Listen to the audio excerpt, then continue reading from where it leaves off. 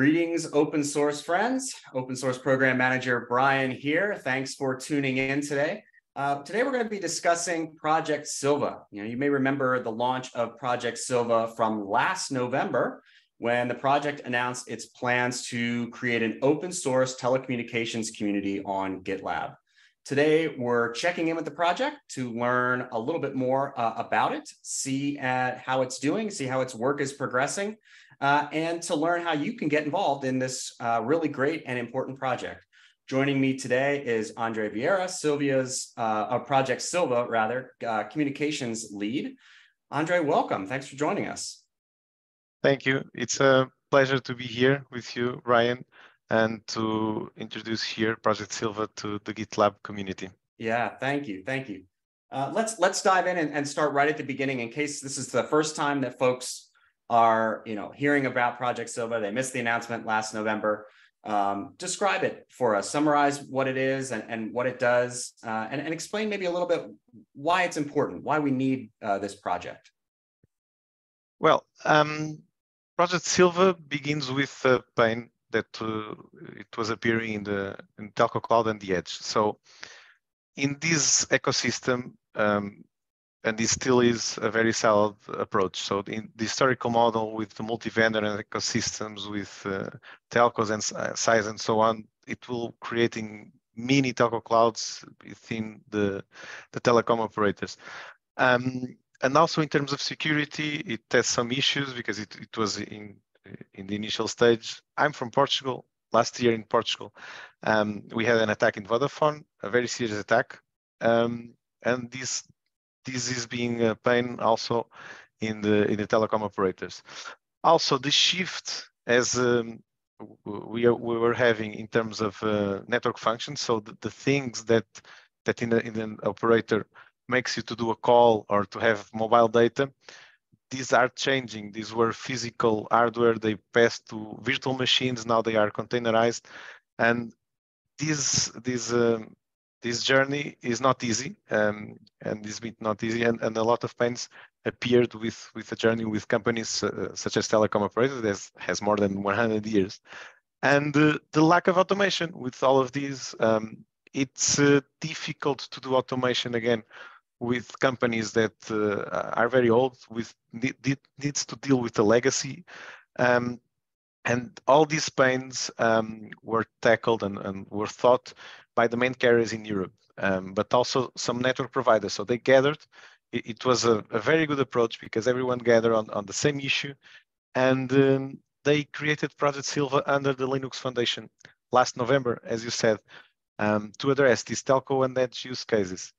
The project's objectives are very clear, what we want to address. So we cannot save the world, but we want to address two very specific problems. The first one is to release a cloud software framework to the telco, but also to the edge requirements to address this technical challenge of the industry layer of this ecosystem. But also the second objective is to develop a reference implementation cloud software framework to create the validation program. So everything that goes on top of this framework needs to be validated to create what we call the homogenization of the cloud.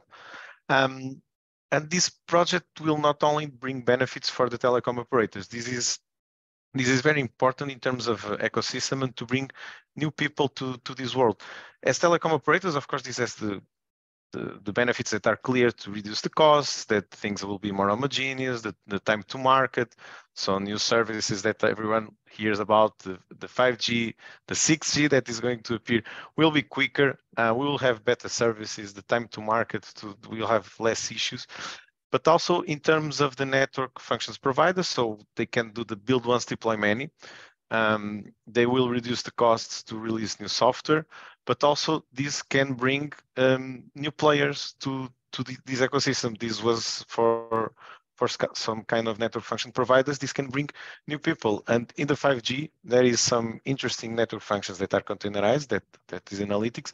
And these open completely the ecosystem to any developer that wants to have an idea and to communicate, but also to explore the functionalities that the network has for very cool apps.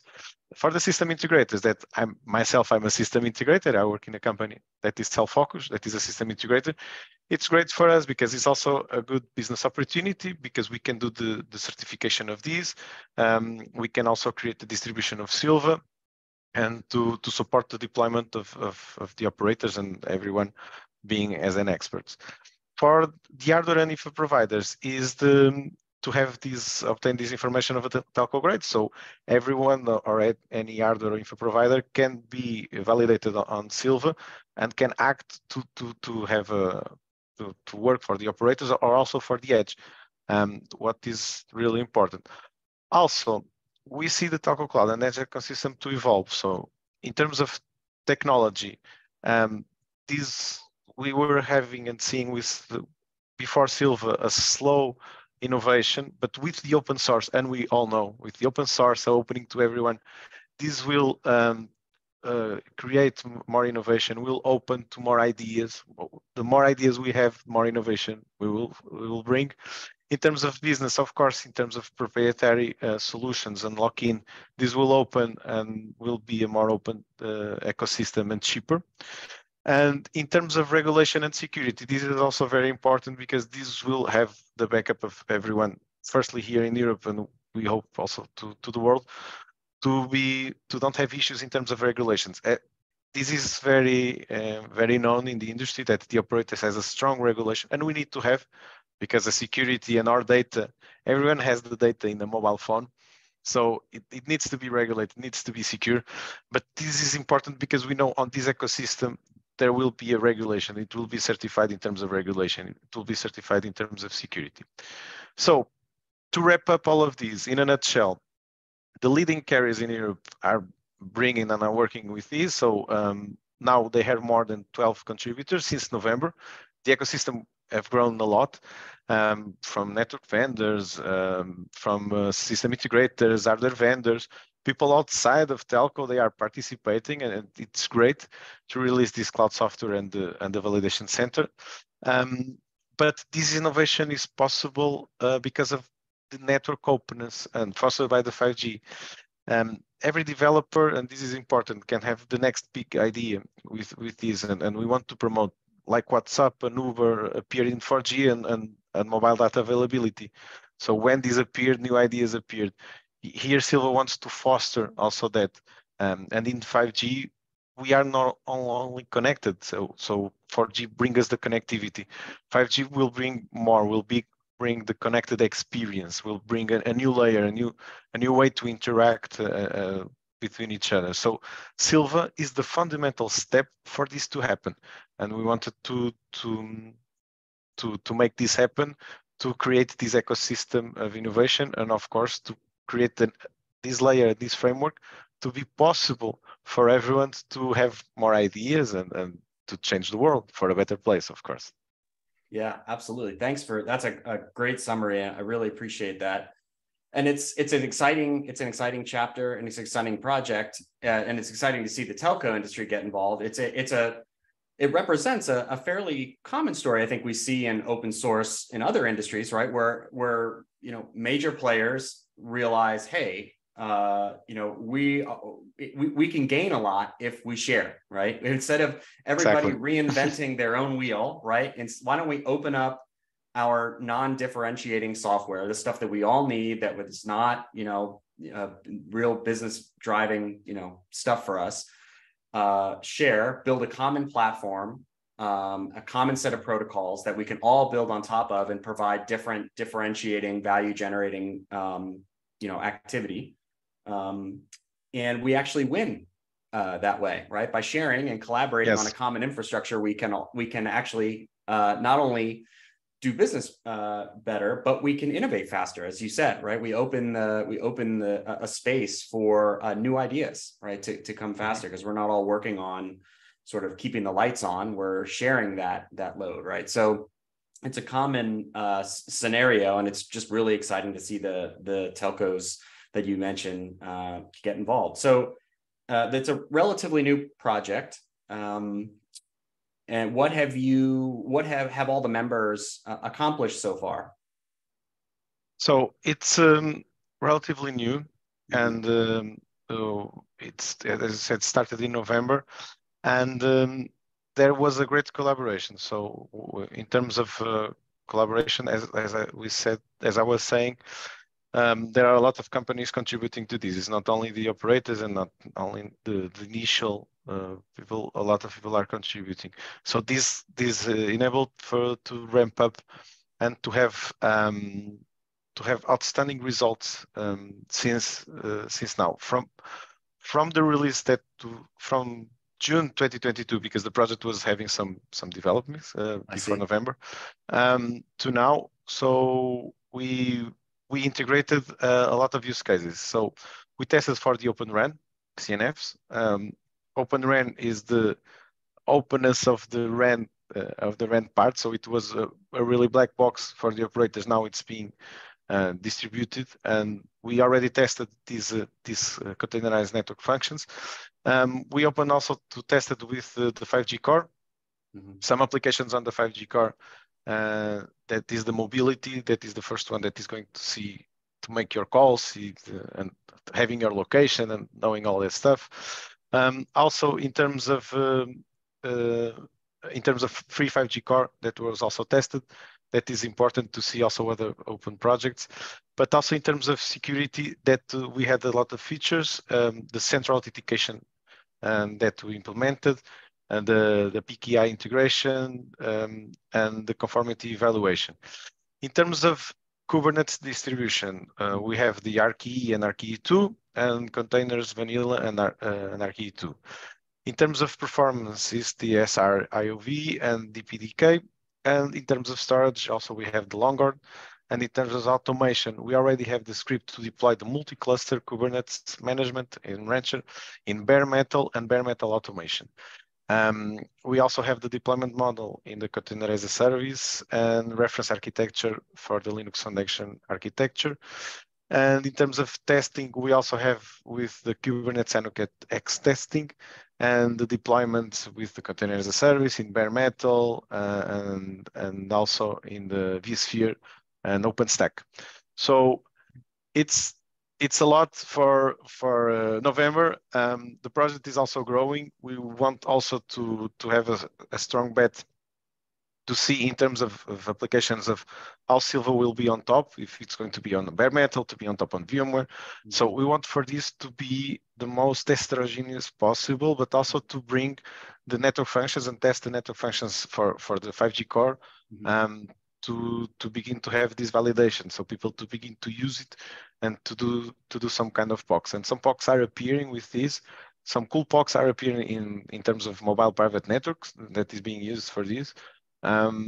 For cool use cases, but first we need to test it. We need to see if the automation is done. But we had right now the first production ready last month, and we want now to begin to test it, to do some POCs, and to have more people to test it. But until now, it's a very cool innovation and very fast. So we are proceeding, and congrats to the team. I can do it now. Congrats to the team, because this is being amazing. And the more people that join these projects, again, I'm doing some advertising.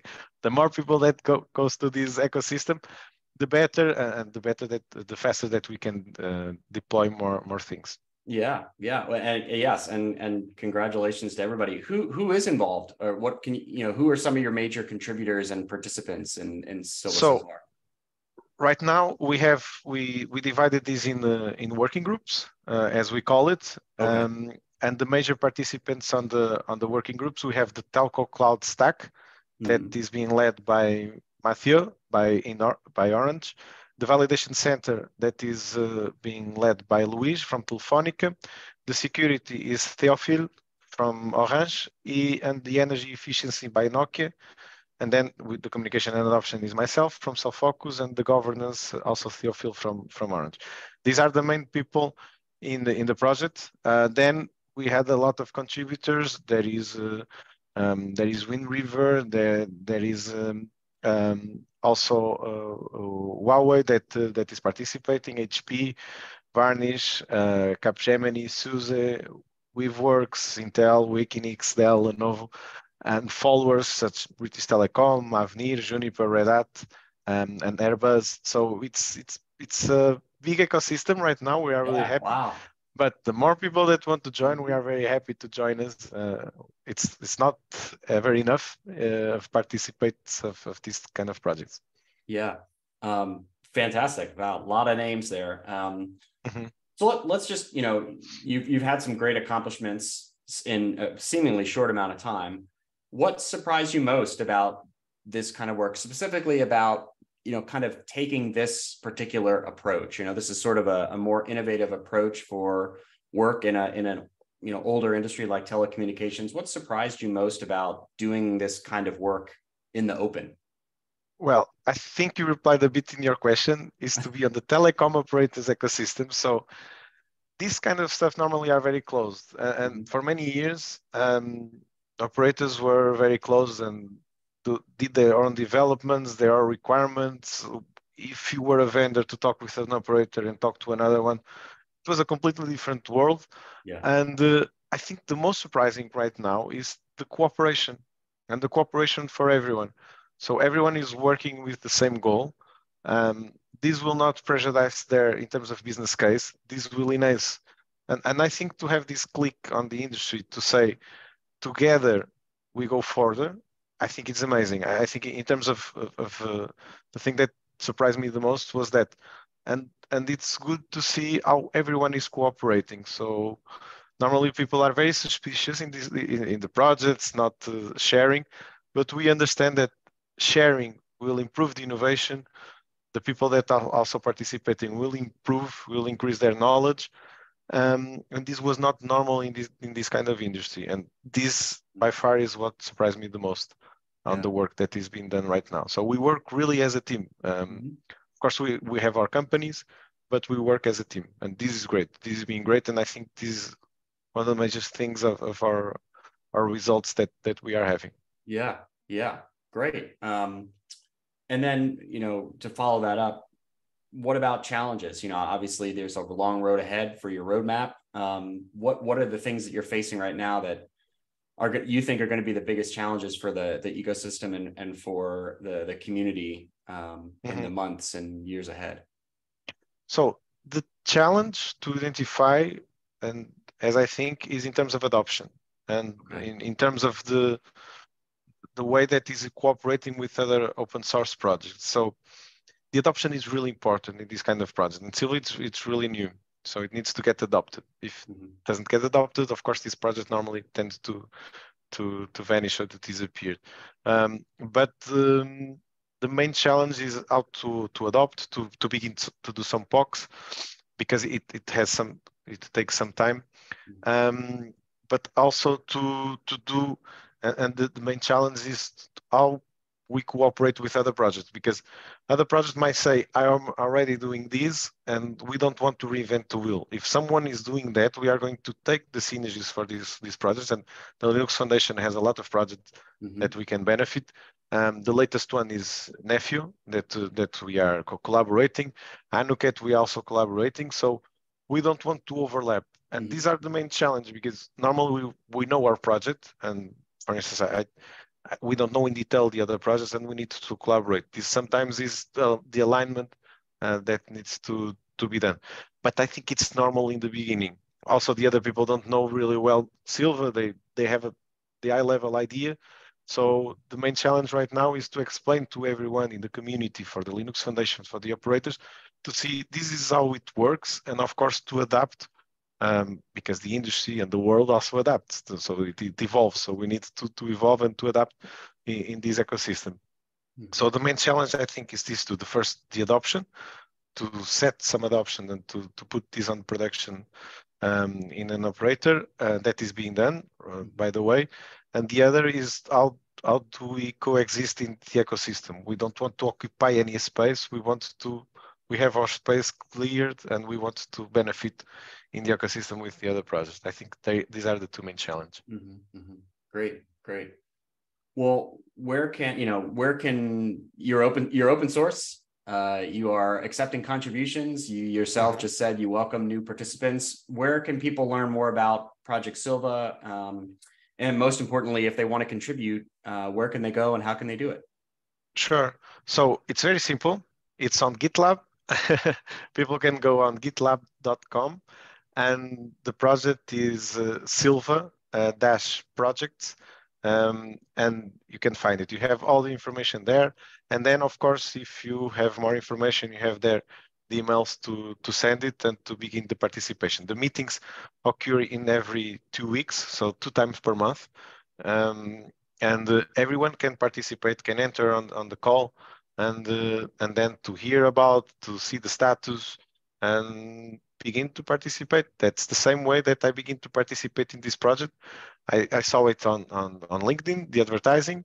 I went to the GitLab page, I read the paper, and I said, this is an amazing project. I want to participate. I went to a meeting, and then here I am. After 6 months, I'm also here. Yeah, yeah. So all your meeting notes are open, your meeting, invitation is Yes, open it's for open. anyone? Yes, but any issue that you have there the emails, you have all the information there. So it's very straightforward. Great. Well, Andre, I appreciate your time today, and I hope you won't mind us following up with you in a couple more months to see how things are continuing. I wish you luck. I wish the community luck. Is there anything else you want to tell our viewers today about Project Sylva? Now, I want to thank you for the time today, and I just want to say our punchline that is always a silver lining in every cloud. Yeah. So I love that. All right. Thanks so much, Andre. And thank for you. watching at home, thanks again for joining us today to learn more about Project Sylva. We'll see you next time.